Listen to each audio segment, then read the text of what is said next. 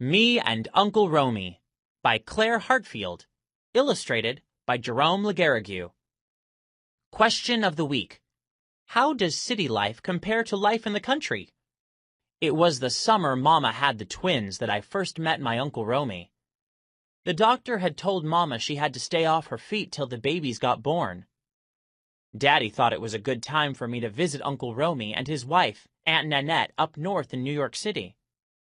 But I wasn't so sure.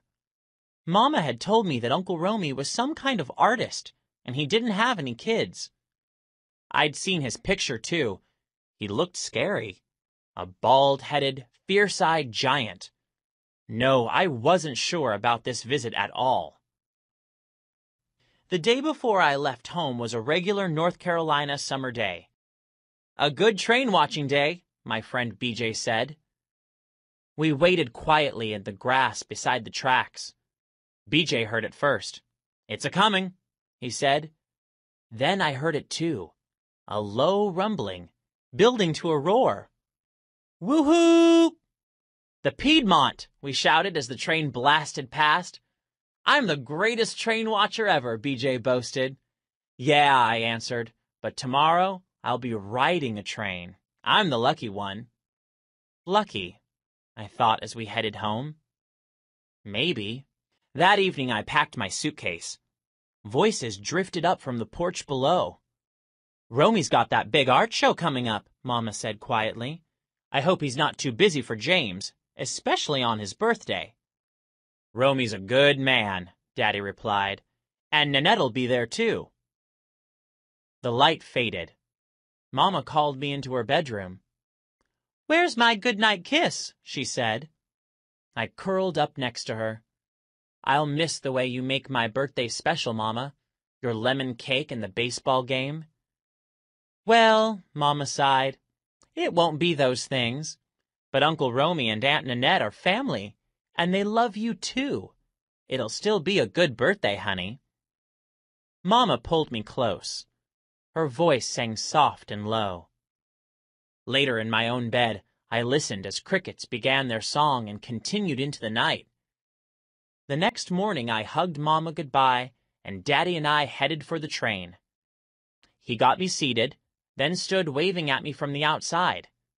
I held tight to the jar of pepper jelly Mama had given me for Uncle Romie. "All aboard!" The conductor's voice crackled over the loudspeaker. The train pulled away. Chugga-chugga, chugga-chug. I watched my town move past my window. Bright-colored houses, chickens strutting across the yards, flowers everywhere. After a while, I felt hungry.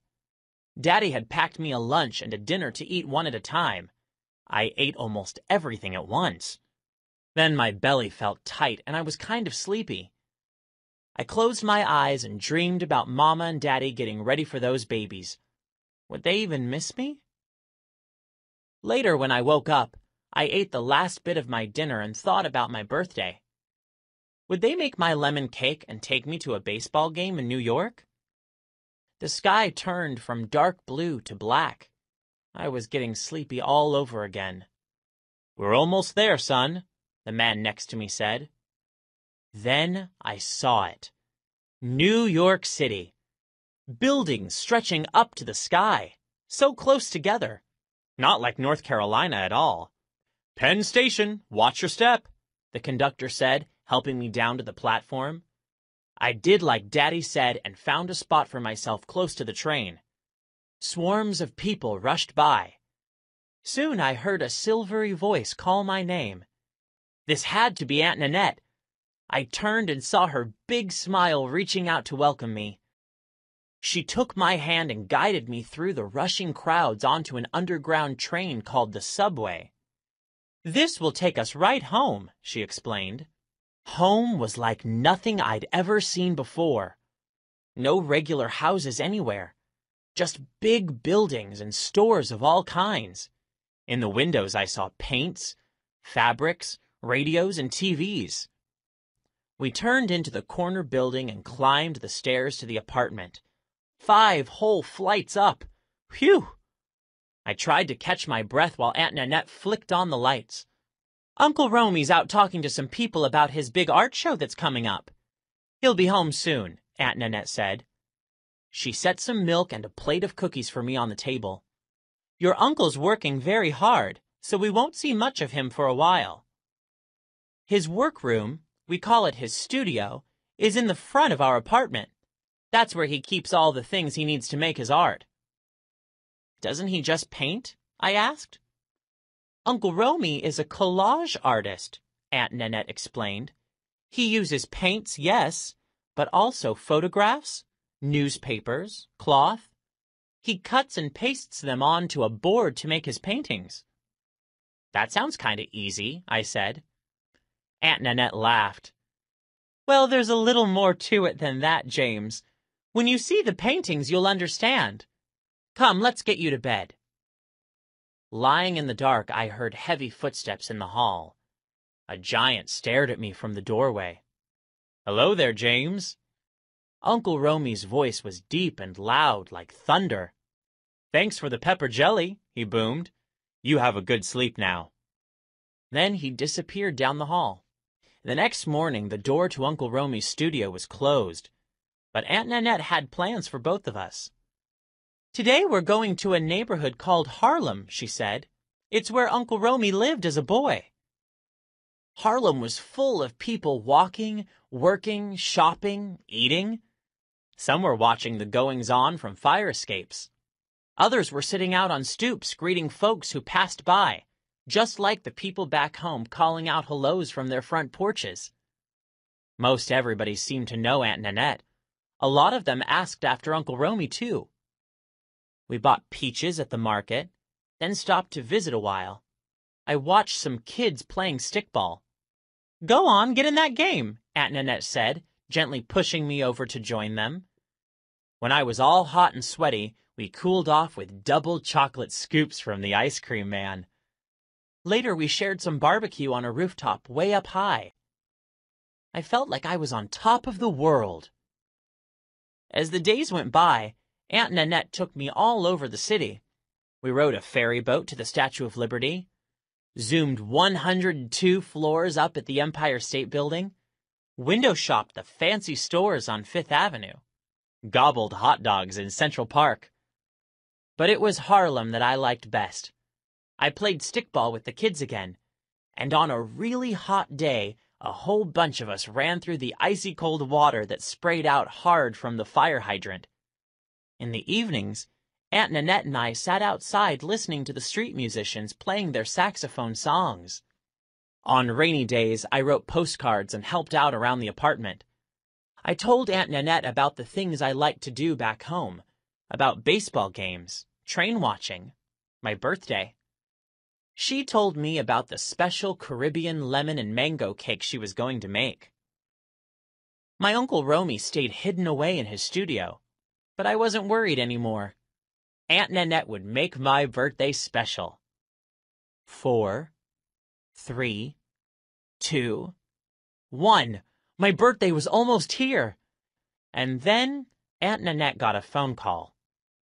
An old aunt has died, James. I have to go away for her funeral. But don't you worry. Uncle Romie will spend your birthday with you. It'll be just fine.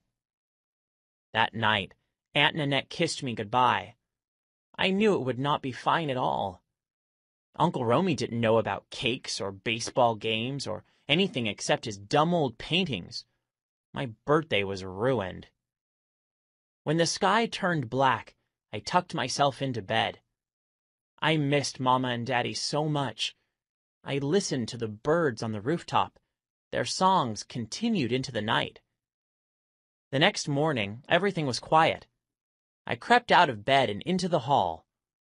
For the first time, the door to Uncle Romie's studio stood wide open.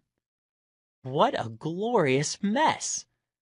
There were paints and scraps all over the floor, and around the edges were huge paintings with all sorts of pieces pasted together. I saw saxophones, birds, fire escapes, and brown faces. It's Harlem, I thought. The people, the music, the rooftops and the stoops. Looking at Uncle Romie's paintings, I could feel Harlem. its beat and bounce. Then there was one that was different. Smaller houses, flowers, and trains. "That's home!" I shouted. "Yep," Uncle Romie said, smiling from the doorway. "That's the Carolina I remember." "Mama says you visited your grandparents there most every summer when you were a kid," I said.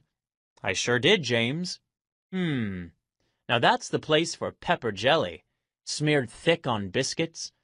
And when Grandma wasn't looking, I'd sneak some on a spoon. "Daddy and I do that too," I told him. We laughed together, then walked to the kitchen for a breakfast feast. Eggs, bacon, grits, and biscuits. "James, you've got me remembering the pepper jelly lady. People used to line up down the block to buy her preserves." "Could you put someone like that in one of your paintings?" I asked. "I guess I could." Uncle Romie nodded. "Yes, that's a memory just right for sharing. What a good idea, James. Now let's get this birthday going." He brought out 2 presents from home. I tore into the packages while he got down the pepper jelly in 2 huge spoons. Mama and Daddy had picked out just what I wanted, a special case for my baseball cards, and a model train for me to build. "Pretty cool," said Uncle Romie. "I used to watch the trains down in North Carolina, you know." How funny to picture big Uncle Romie lying on his belly. "BJ and me, we have contests to see who can hear the trains first." "Hey, I did that too." You know, it's a funny thing, James. People live in all sorts of different places and families, but the things we care about are pretty much the same.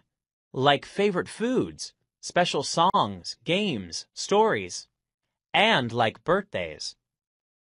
Uncle Romie held up 2 tickets to a baseball game. It turns out Uncle Romie knows all about baseball. He was even a star pitcher in college. We got our mitts and set off for the game. Way up in the bleachers, we shared a bag of peanuts, cracking the shells with our teeth and keeping our mitts ready in case a home run ball came our way. That didn't happen, but we sure had fun. Aunt Nanette came home that night. She lit the candles, and we all shared my Caribbean birthday cake. After that, Uncle Romie had to work a lot again, but at the end of each day he let me sit with him in his studio and talk. Daddy was right. Uncle Romie is a good man. The day of the big art show finally came.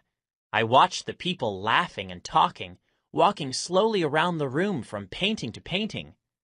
I walked around myself, listening to their conversations. "Remember our first train ride from Chicago to New York?" one lady asked her husband. "That guitar-playing man reminds me of my Uncle Joe," said another. All these strangers talking to each other about their families and friends and special times, and all because of how my Uncle Romie's paintings reminded them of these things. Later that night, Daddy called. I had a brand new brother and sister. Daddy said they were both bald and made a lot of noise, but he sounded happy and said how they all missed me. This time, Aunt Nanette and Uncle Romie took me to the train station. "Here's a late birthday present for you, James," Uncle Romie said, holding out a package. "Open it on the train, why don't you? It'll help pass the time on the long ride home." I waved out the window to Uncle Romie and Aunt Nanette until I couldn't see them anymore. Then I ripped off the wrappings. And there was my summer in New York. Bright sky in one corner, city lights at night in another, tall buildings, baseball ticket stubs, the label from the pepper jelly jar, and trains, one going toward the skyscrapers, another going away. Back home I lay in the soft North Carolina grass. It was the 1st of September, almost Uncle Romie's birthday. I watched the birds streak across the sky. Rooftop birds, I thought, back home from their summer in New York, just like me. Watching them, I could still feel the city's beat inside my head. A feather drifted down from the sky. In the garden, tiger lilies bent in the wind, Uncle Romie's favorite flowers. I yanked off a few blossoms, And then I was off on a treasure hunt, collecting things that reminded me of Uncle Romie. I painted and pasted them together on a big piece of cardboard. Right in the middle, I put the train schedule, and at the top I wrote, "Happy birthday, Uncle Romie."